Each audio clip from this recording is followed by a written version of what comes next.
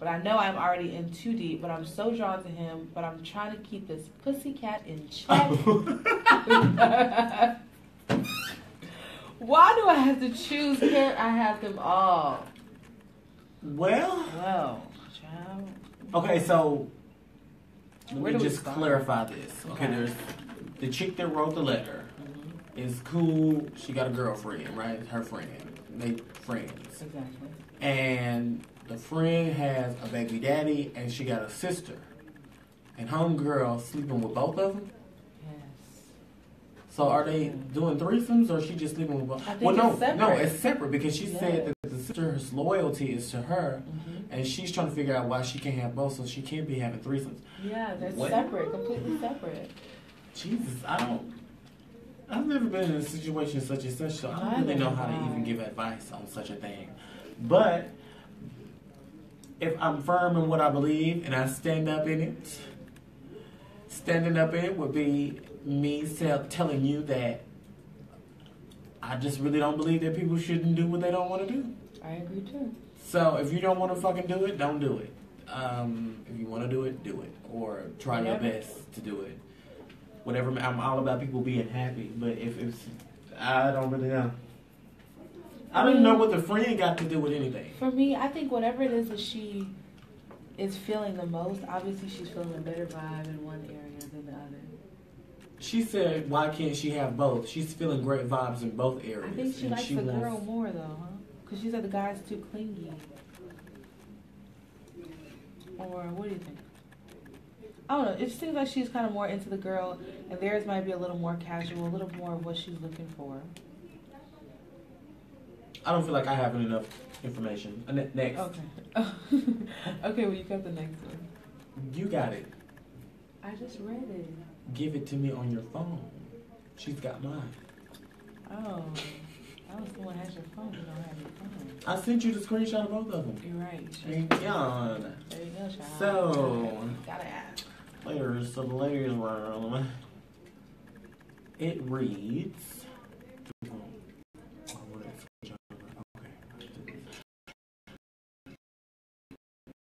My family is going through a rough time right now. My sister is currently battling for the right to keep her child. I don't want my situation so I can adopt her. However, catch it. I was sleeping with my husband for the last year, and he just made me mother. If I take my niece in, I don't want my sister involved in her life. Am I wrong? And should I be worried about my sister and niece / stepdaughter since my husband has been having me with my sister? So they sleep with each other's spouses? No. She's got a sister who's in trouble with the CPS. She don't want the babies to go into foster care. But she just found out, to all of the sister getting in trouble, that the sister been sleeping with her husband. And her niece just might be her stepdaughter. Oh, it might be her husband's baby. Right. Wow. So, the question remains, she wants to know, is she wrong? Because she wouldn't want the sister, she wouldn't want the sisters involved. Now, I need to know why you don't want the sister involved before I can tell you whether or not you're wrong, besides the fact of she slept with your husband to make the child. Yeah, I mean, but why is CPS involved? Yeah. That's the question. I'm guessing the reason why CPS is called or involved would be the main reason why she don't want the sister involved.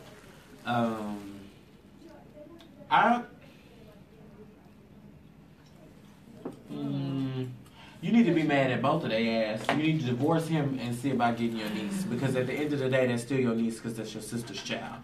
So if you love the child that much, then my suggestion would be, do what you have to do for the well-being of the child. But, that's very get rid of him and pray about her. Because pray about that. That's your blood, so I can't say just write her off. But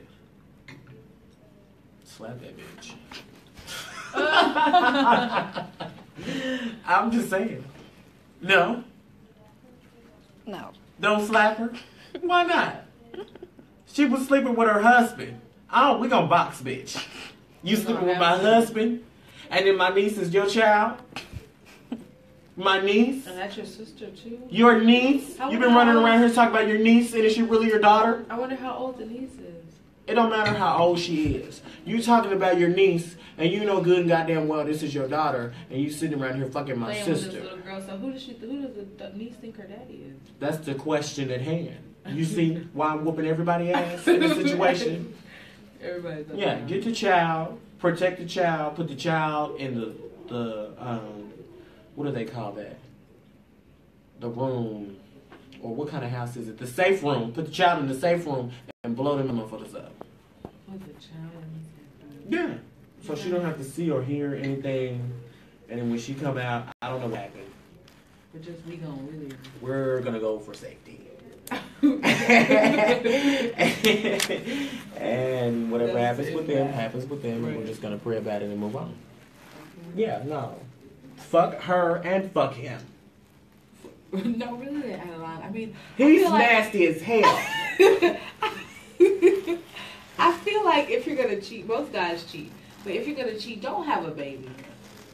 Fuck having a baby. If you're gonna cheat, don't cheat with the same motherfucker that came out of the same coochie as me. How about that? Can we start with that? You don't get Can we start by not cheating with the same I just feel like there has to be some that might have came out of the same particular nutsack or the same vagina as me? Can we just start there? Is it possible? That's nasty as fuck. That you gonna go sleep with me and then you sleeping with my sister. Did you do it in the same day? Did you do it in the same week? Right. What about the same month? Did I suck your dick that day? Right. Did I suck her coochie juice off your dick? What happened? Is that? That's not production. Why? It ain't. That's why I say so familiar. Yeah, you see what I'm saying? That's rude as fuck. That's nasty. That's nasty as hell. You lucky as hell that that goddamn child didn't come out with some sort of problem. Some kind of dysfunction and disorder. Child. Yeah. Yeah, I don't know. That was a lot to deal with. What would you do? If I found out... Hypothetically speaking, if you had a sister and you found out that your sister was sleeping with your husband...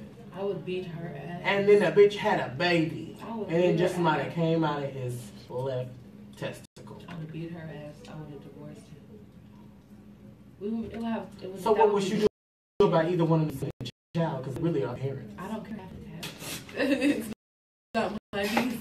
You not my child. Have the baby. You said so you don't even want the child either? I'm dusting it all off. Oh my God. I will see you when I see you. Oh my God. And when she's older, maybe I can explain to her why I had to do what was best for me. You know, but I would not want to be. I don't want to be in her life. Hold on, that's too much. You gotta do what's right for you. That's too hurtful. That's too much pain that you'll have to endure every time you look at this child. The thing about it is, up until this time, she had not realized this child. She has this one niece.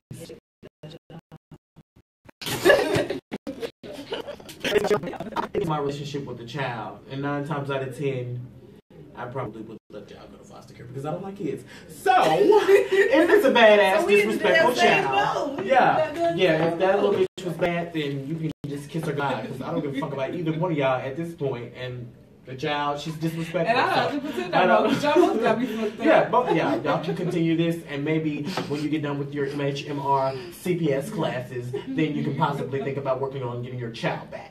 But until then, good riddance and goodbye, and the both of you can plug each one of your toenails off one by one and put them in sandals and walk down the street with rocks. No, they can rhyme. You said, what did you say? Good riddance and goodbye. Oh, you both can die.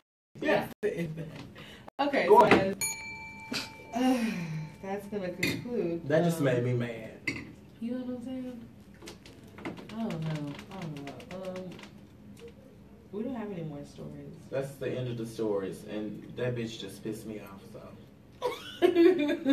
Whoever the bitch is that's sleeping with her husband. What were you saying about Trump? What did he do this week? You said something. Somebody texted you something. Nobody texted me anything about Trump. I never said that. Never said that. Before we started on TheLAdiesRoom, we were off air. I never said that. I swear to God. Nobody texted me anything about Trump. I'm not interested. Your sister? Oh, my sister. Okay. You're right. I take that back. I digress. She said that Trump is mad because CNN did a story on him and he didn't like it. So that's probably why he's boycotting this White House event. This is probably about him grabbing hoopla-ha's, coochies, and his foreign-ass wife who's a plagiarizer and the child who probably don't even believe that he should be president. Yeah, his son was having a real misunderstanding with what was happening. He did not understand why his old ignorant ass daddy was about to be the president of the United States. He's probably seen the worst of his dad. Yeah, he has seen the worst of him. That's why he was looking like he was looking when they announced that his daddy was going to be the president. He didn't understand. Your own seed don't understand why you're going to be the damn president. It's a problem. But then they say he was autistic. Is he autistic? I don't know. That's the bullshit. There was some rumors. She tried to say that allegedly. She tried to say that they were bullying him. And they were out of line. This and that because he's autistic. I don't know if I believe it. I don't know. That's really good. His wife and I thought about that. Somebody with the injury. Somebody wants to do it. I think somebody been in communication with the people. What happened? Or he resigned or something? I don't know. I don't know. Something happened. Somebody was... When I tell you I'm trying my best... To remember? Not to remember. Or just to not know. To not know, period. I just want the Lord to guide me through my life as Trump is in office. Because I cannot follow this. My own personal... My heart. I can't take it. You would like him to guide you to glory. I want God to just guide me through life, like I said, as Trump is in office. Because I might have an aneurysm if I keep paying attention to what the fuck is going on in the White House. So, once again, I've been through, this is really my first time paying attention to what's going on in the office. Because prior to this, I was in my parents' house. So I really didn't have a very worry about what's happening in the White House. I was just trying to make sure that my mom and daddy had their bill money on time. So, there's that. And here we are, I'm grown, and now this is my first chance